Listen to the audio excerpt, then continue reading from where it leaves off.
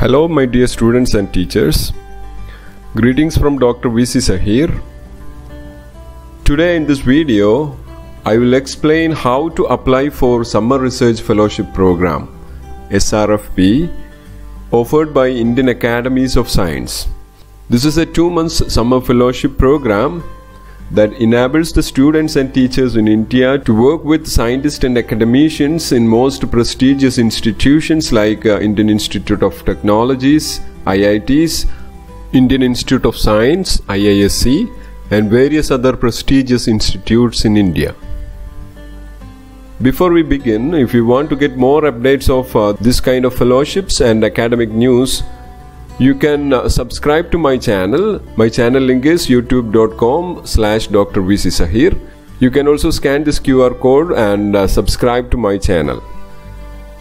So let me tell you what is actually SRFP, Summer Research Fellowship Program. So it's a fellowship offered by Indian Academies of Science. There are 3 Indian Academies of Science in India, and this fellowship is for a short-term research for not more than 2 months. There is a selection procedure, and once you get selected, you can undergo research activities at various IITs, NITs, IISc and other prestigious institutions. Let me now tell you a few words about the 3 academies, science academies in India. The first one is located in Bangalore.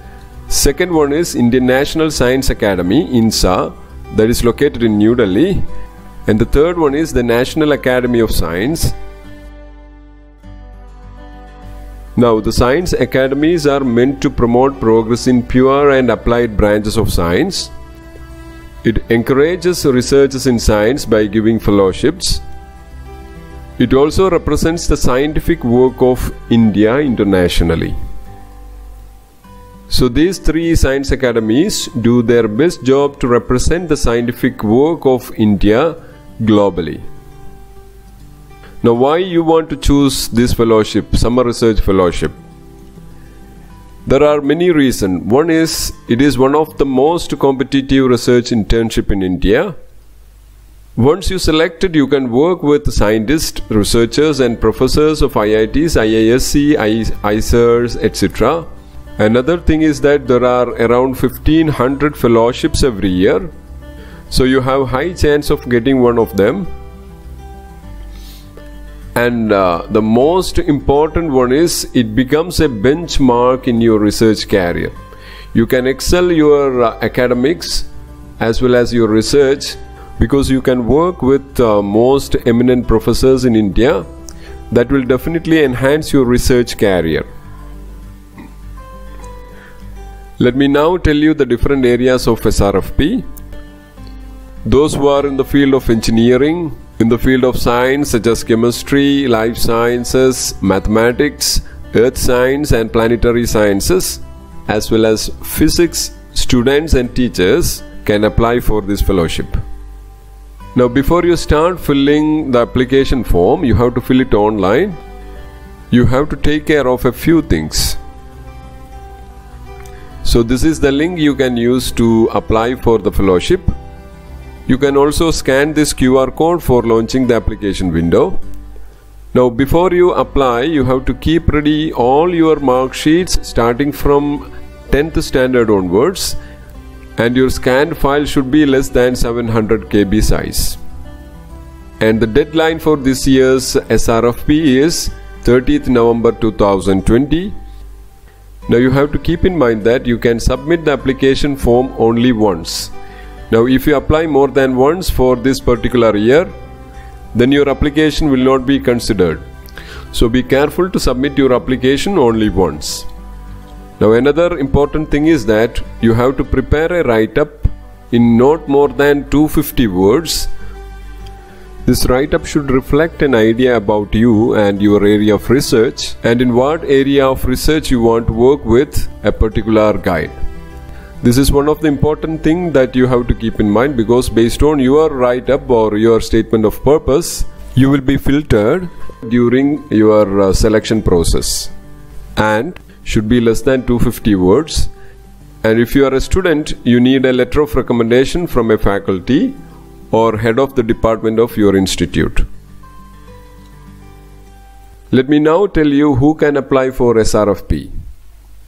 Those who are in second year undergraduate course like BSc, BS or BVSc can apply. They should be in second year. For B.Pharm, they should be in third and fourth years only. First and second years cannot apply. For engineering students or BCA, second and third year students can apply. For postgraduate students like MS, MSc or MVSc or M.Pharm, only first year students can apply. In the engineering field, ME, MTech, MCA or MArch, similarly first year students can apply. Now for PharmD and dual degree students, these are the criterion. Integrated PhD students can also apply, but they should be either in first year or second year. Now let me tell you the selection criteria for SRFP. The first thing is, it depends upon the write-up that you are giving, that is the statement of purpose. The statement should clearly specify your area of interest and your area of expertise if you are a teacher. If you write anything else that does not match with your domain of expertise, you will be probably landing up in trouble, and never do such activities. You should write specifically your area of interest. The second thing is your CGPA or your marks percentage of qualifying examination. And the third thing is the availability of SRFP. Now about stipends, you will get a round trip train fare from your institute to the institute where you are going to do your summer research, and you will get a stipend of around 20,000.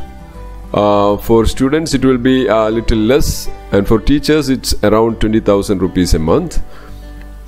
You will get accommodation in an institute where you are selected for your summer research. Sometimes you have to pay for the accommodation as well.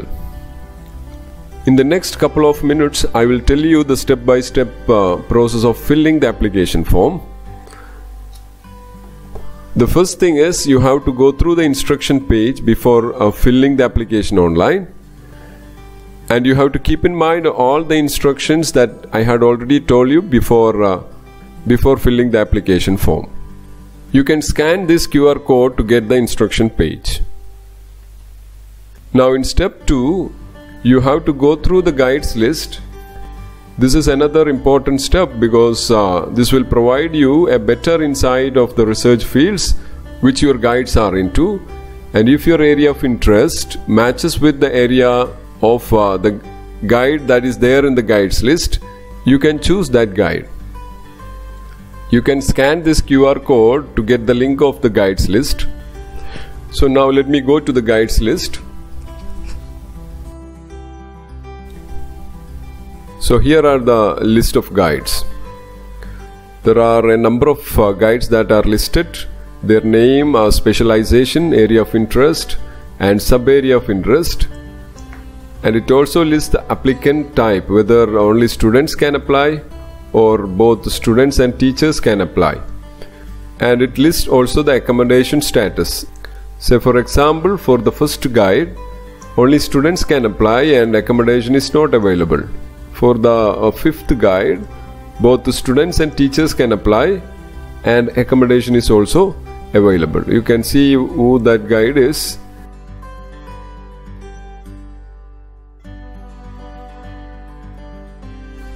Guide is Dr. Abhilash NLM Jamshedpur, who is specialized in the area of chemistry. Similarly, you can search here. Say for example, if I search Satrajit, you can see that Professor Satrajit Adhikari, who is there, whose area of interest is in chemistry and whose specialization is in the breakdown of Born-Oppenheimer approximation, quantum classical dynamics, molecular surface scattering, triatomic research dynamics. And if you go to far right, you can see only students can apply and accommodation is not available. So you have to see all these things and you have to find out a guide who better matches with your area of interest. That's a crucial step. Now you can choose your guides list and make a table of this kind. This is the table that I have prepared. So here are the guides whose specialization matches with my area of interest. So it's easy for you to move ahead with your application form.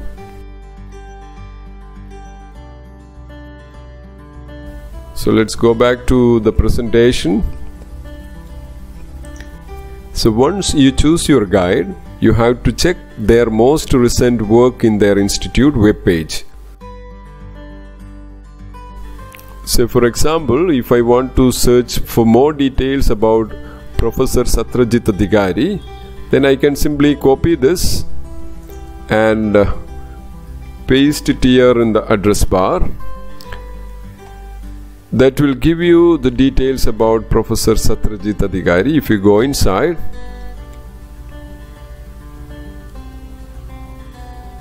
you can see that his areas of research interest is given in somewhat more detail. You can find publications, teaching, departments and all other details here. So similarly, you have to find out the details of other guides that you are interested to work with him. And that's about the step 3. And one important thing you have to keep in mind is that you should not send personal messages to mentors before you get the selection. That may lead to cancellation of your application. And in the 4th step, I will tell you how to fill and submit your form carefully. So this is the link bit.ly/KMMIAS. If you click on this link, application form will be loaded. So in the bottom part of the application, you can find click here to register. You have to click on here. You can also launch the application form by scanning this QR code. So if you click on this button, you will be taken on to another window where you have to select your category. If you are a student, you have to choose this.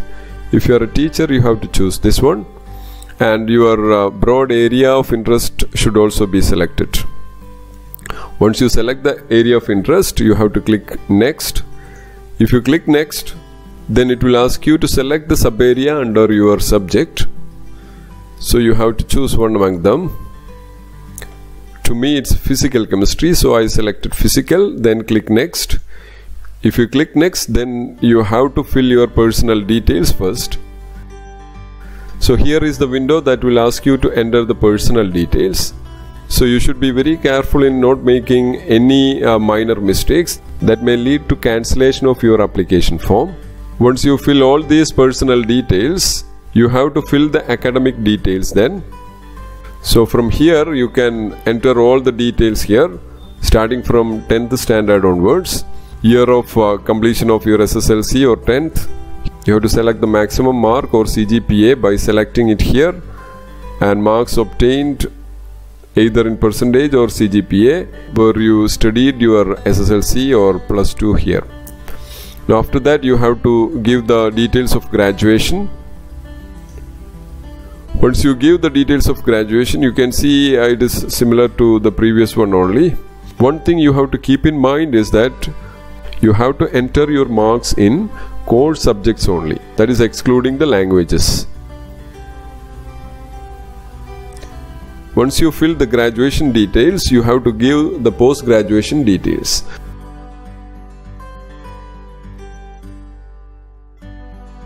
And then you have to give all these details. In the end, in the number 16th, you have to give a write-up here. You have to type the write-up that should not exceed 250 words. That should be between 150 and 250 words. So I would suggest you to write it separately in a Word document and then copy paste it here.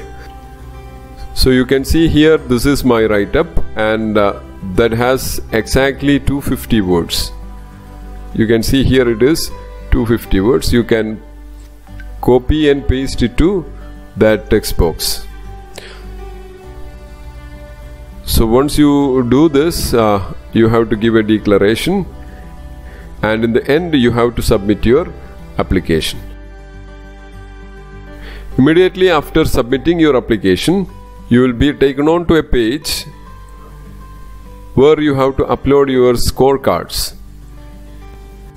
You can click here to upload your mark list. And before you uploading your mark list, you should keep in mind that all mark sheets should be less than 700 KB. It should have a JPEG format. And if you are a teacher or a researcher, you have to upload the list of publication, and that should be in PDF format, which should not exceed 2 MB file size. Now this is the window where you can upload your mark list. Here starting from 10th, you have to upload 12th, graduation, post-graduation, integrated PhD, publication and all those things. If you are doing your graduation, you have to upload 10th and 12th mark list. If you are a postgraduate student, you have to upload 10th, 12th and graduation, and similarly all other things. So once you upload, you have to click here to submit button, and if you do that, that would finish your application procedure. So once you finish the application form, you will get a mail providing an application ID. Here the ID is CHET43, and if you want to get a printout of the application form, you have to click on this link, and you have to enter your email address and this application ID to get the printable version of your application form. So if you upload all the application forms and submit it to their server, you will get a message saying that your mark sheets uploaded successfully. This completes your application form. So thank you for your time. If you want to get updates about various fellowships, you have to subscribe to my channel, and my channel link is here, youtube.com/Dr. VC Saheer. Alternately, you can get the channel link by scanning this QR code. So that's it. Thank you very much.